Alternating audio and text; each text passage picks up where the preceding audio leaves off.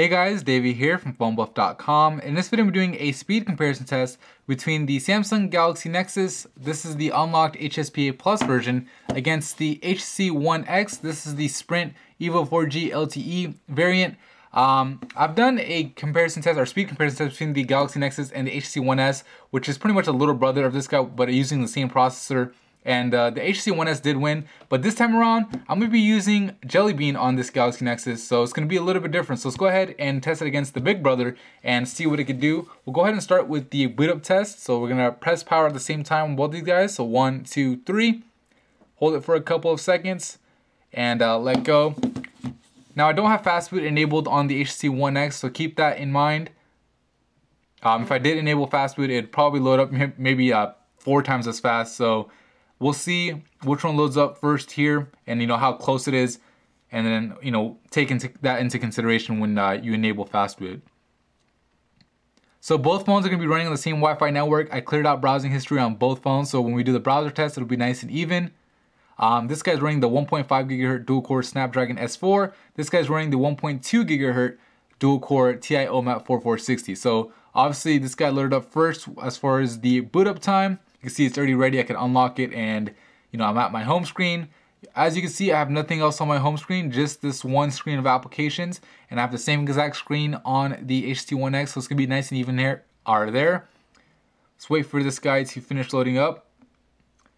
Unlock. You can see it's still loading, so it makes a huge difference enabling fast boot. I mean, I don't know why the regular boot up takes so long on the HTC One X, but when you enable fast boot, it's like literally 4 times faster. I pretty much think it would beat out the Galaxy Nexus 2 because it's honestly like maybe 10 seconds. So anyway, let's go ahead and start our first application speed test, which is Google Earth. So let's go ahead and hit Earth on both these guys. Looks like the HTC One X has a slight advantage, but pretty much going at the same rate right now. We're going to see which one gives us the Vegas view first. So you can see this is already loading up the buildings. If I were to zoom in on here, let's actually zoom in on a certain building. So let's zoom in on, actually let me make sure 3D buildings is on. Yeah, it is. Alright, so we'll load up, we'll do the Wynn. So the Wynn Encore Hotel, tap it. And you can see actually the Galaxy Nexus responded a little bit faster, but let's see how smooth each one is. So far, it looks smoother on the Galaxy Nexus, surprisingly. Looks a little bit choppy on the HTC One X compared to the Galaxy Nexus. Maybe that's due to Jelly Bean's optimizations, because I know that the hardware on here is actually better than it is on the Galaxy Nexus, so somewhat surprising to see. Alright, so that's good enough of a test right there. We'll go ahead and hit home. I'm not going to close out the applications because they're both running Android, so it's going to be nice and even. I should probably turn off this live wallpaper really quick. Didn't even notice that, so let's go ahead and just tap on this. Alright, let's go to the next application, which is Dictionary. So 1, 2, 3. So it loaded up a little bit faster on the HTC One X, but I got a little pop-up, so we'll go ahead and go to the next one, to Flickster, so we can get a clearer result. So definitely faster on the One X here. Let's go ahead and hit home, and let's open up the Play Store. Hopefully this will give us a better idea, because I keep getting pop-ups and stuff on the applications. This time the Galaxy Nexus actually loaded up, so the Google app loaded up faster again on the Galaxy Nexus. Let's go ahead and open up the calculator. So 1, 2, 3. Opened up much faster on the HTC One X. Let's go ahead and open up Maps. Loaded up much faster on the HTC One X. Let's go ahead and hit home. And let's go ahead and open up the cameras at the same time. See which one loads up the camera first. So 1, 2, 3. This guy looked like it was going to go faster, but the HTC One X caught up and loaded up the viewfinder much quicker. Let's go ahead and run a quadrant benchmark test now, just so we get a benchmark result. So hit run, and I'll just skip to the results for you guys, so you guys don't have to watch this whole thing.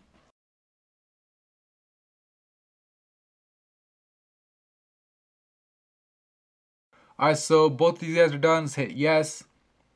And the score we got on the Galaxy Nexus was a 2188, so 2188, and on the HTC One X we got, you know, more than double that, 4,893. So you know, the software doesn't really make a difference here.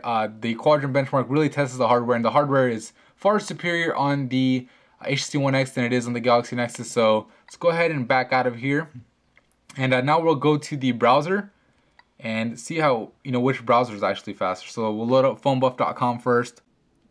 All right, so I loaded it up. 1, 2, 3.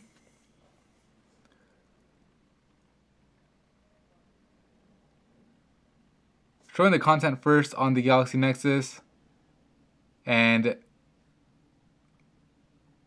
there you go. The Galaxy Nexus is now done.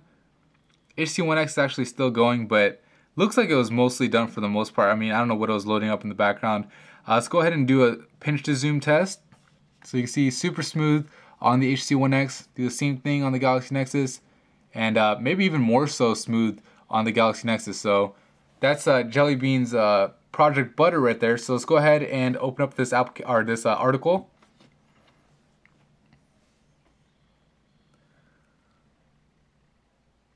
Load it up first here. I mean, I saw the picture first.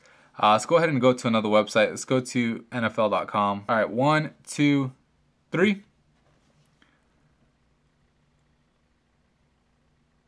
Load it up here first. I can actually scroll down. This one's really laggy. I don't know. Usually it goes a little bit faster than that. But let's go ahead and go to the desktop version. 1, 2, 3.